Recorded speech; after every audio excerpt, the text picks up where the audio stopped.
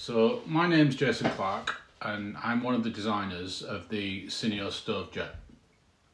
So I thought whilst we're waiting for the motor, it'd be a good thing to kind of sort of take one of these apart and just discuss the design, so we can actually see what's involved, and I can kind of talk through each of the parts, not just for you guys but for me as well. It's a kind of good place to be.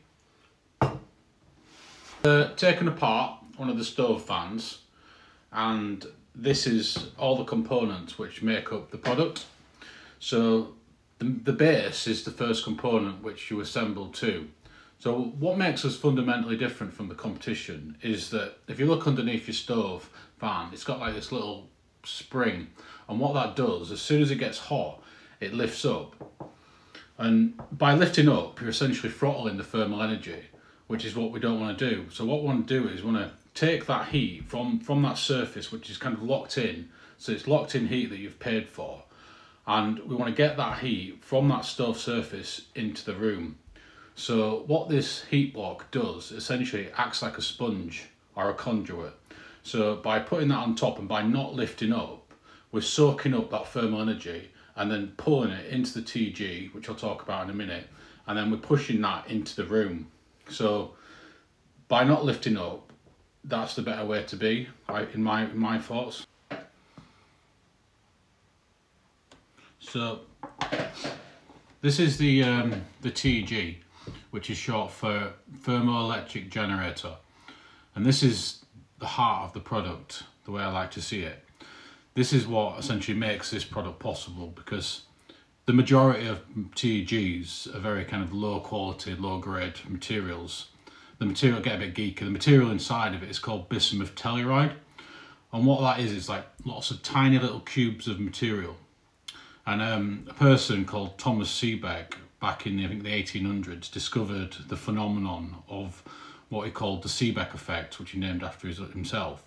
And what it is if you get two temperatures, you get a hot and you get a cold. If you get a big differential between hot and cold between the surfaces of the material, what that does is it generates electrons, which essentially is how this works. But on a fundamental level, no one still understands how this works. It's like gravity, you know, no one knows how that works yet. So when I'm building a product like this, I don't beat myself up too much, because fundamentally no one understands how this product actually functions and works. So getting back to the product, the first thing that you do once you've got the heat block down is that you place the TG on top, and what that's doing is that's going to suck up the thermal energy through the material into this component. So the next stage, once we've got the TG down, is to start building up the ducting. So this is the base ducting, which essentially everything is going to fit to. So this slides into place. These are the key components which go between the hot and cold. So what these do is, like, it's a material called mica, which I'm fascinated about, and this is naturally occurring mineral. So, and then what this does is this acts as an insulation between hot and cold, because even though we want the base hot, we want the top bit as cold as possible. So there's like a conflict of interest that we're trying to get this very hot and this very cold. So what we do is we put the spacers onto the extension pieces, which then slide underneath the TG. So the next component to go down is the heatsink. But before I sort of assemble this, I'd like to just talk about it a little bit, because somebody suggested online that, well, why don't you just buy a computer heatsink and then just retrofit it? But the thing is with that is that you end up designing for that retrofitted heatsink rather than creating a hierarchy within the product itself. Because, so for example, the fixings might be in a different place, the amount of copper might be a lot less, the solder which is holding the heatsink to the copper might be a very low temperature solder, and what we need is a high temperature solder. Because what we're trying to do is we're trying to get the base as hot as possible, but then the top bit we need as cold as possible.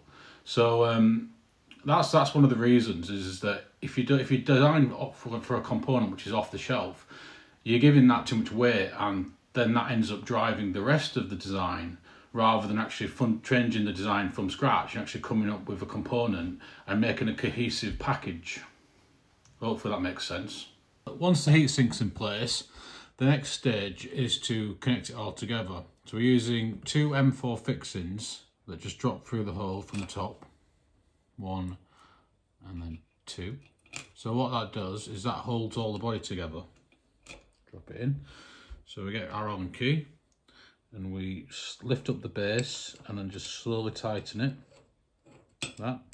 And then do the same on the other side, because you kind of want to get it to be evenly tightened. So just pull up both sides, then make sure they're it's sort of in line. So like what I'm doing is just lining them up. So when the main fixing goes through the body, you're not tightening them off centre. So and tighten either side, and then what it is set. We have to use a special tool, which is a torque wrench. You guys probably already know, but this is set to 1.2 Newton meters either side, and then it equates to 75 kilograms of force on the TEG itself, which is quite a lot. It's incredible. But hopefully one day we'll have this, which comes with a 3D printer, and essentially it's set to a specific torque to take the print head off, which would be amazing to have this like special little tool. But currently I've got to use this one. And then I just wind it up, and eventually what it'll do is it'll click to say it's tight enough.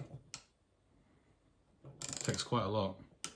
There we go, it does a little click noise, making sure it's all lined up, and then do this side.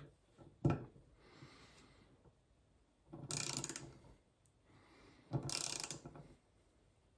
bit more. There we go, and it's clicked. I realised in the other video that I didn't show the product to the camera, so that's it when it's all bolted together. So the next step is to assemble the motor to the bracket. So this is our bespoke motor that we've had manufactured.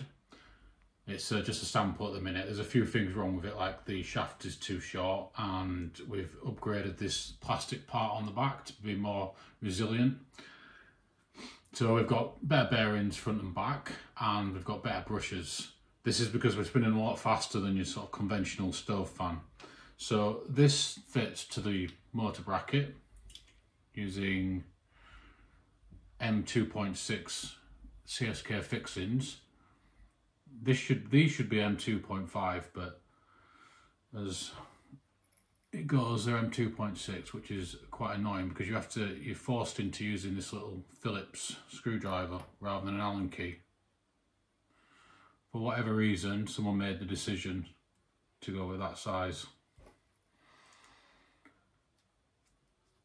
And there we have it. And then that is then fixed to the motor bracket.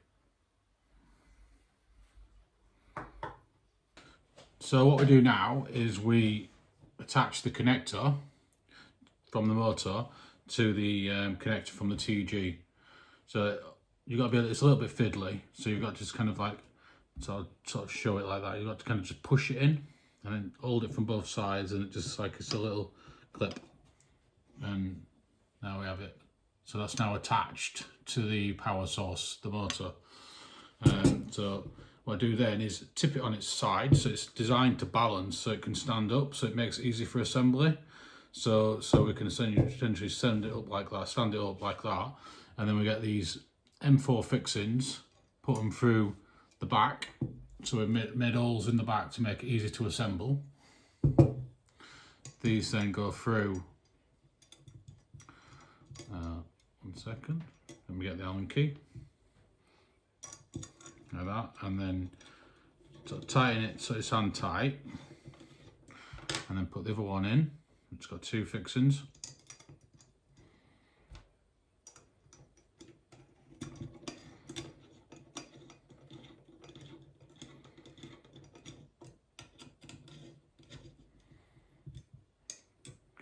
Make it so it's reasonably tight, not over tightened, but just so it's not going anywhere. But you can see from the top, so the fixing is designed to be exactly the right length, so you can see where it tightened up. And there we have it. So we have the heatsink and we have the motor, and that's all ready to go. So now we've assembled the motor to the main body, the next bit is to put on the propeller. So this is our current propeller, and what makes our propeller different to the competition is essentially the pitch of the blade. So the more aggressive the pitch of the blade, the more airflow you move. But with the current fans, what you'll notice is that the pitch on the side of the blade, the bend essentially there, is very shallow. The reason it's shallow, again, comes back to the fundamental design of it standing up. Because it's standing up, it's essentially unbalanced, so it moves about. And if you put a very pitched blade on like this, the likelihood is that it will vibrate even more. So that's one of the reasons why they don't pitch the blades like we do, because we're a lot more stable. So you slide the propeller onto the shaft, and then this is the tricky bit, because currently the shaft is too short, so I'm having to kind of just put it on the edge, which isn't ideal. And that's obviously when we get the new motor, that will solve that problem. So you can see it catch then, because you've got to be just away from it. So let's try that.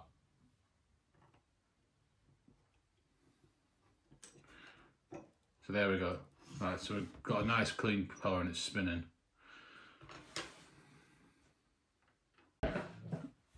So now everything's assembled, the last component to put on is the ducting. So this is a key component again, and there's a lot of science behind why you duct a fan. I'm not going to get into everything because, to be honest, a lot of it's over my head, and I refer to experts online when it comes to the reasons why you would duct it. I just take that example and then apply it to this product. I'm going to post some comment to a video which is very good online, so if you do want to learn about it, just look into the comments or the information or the description, and I will post a video from where one of my sources where I learned about ducting fans.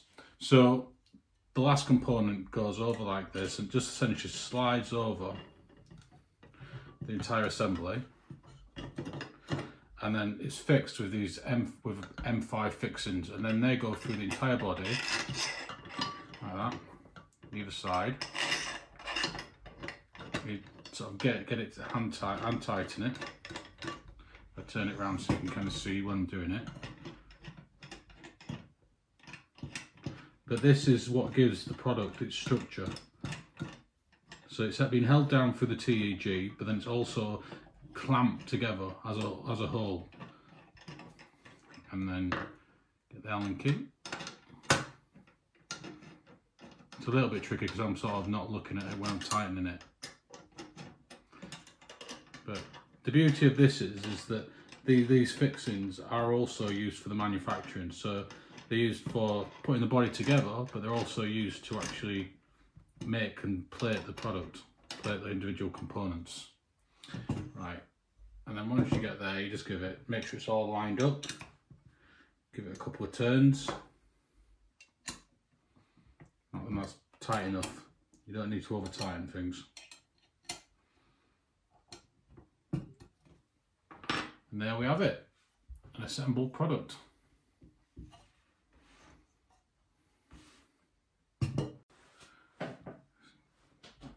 So now we've got an assembled product, it only seemed right to actually put it on a hot plate to get it to spin. So there we go, so let's see how we go on. So it normally should start around like 30 to 40 degrees. Obviously that's pretty fast, you know, that's from cold. So I hope you enjoyed this video and made it to the end, and I'll send further updates in due course. Thank you very much. Bye.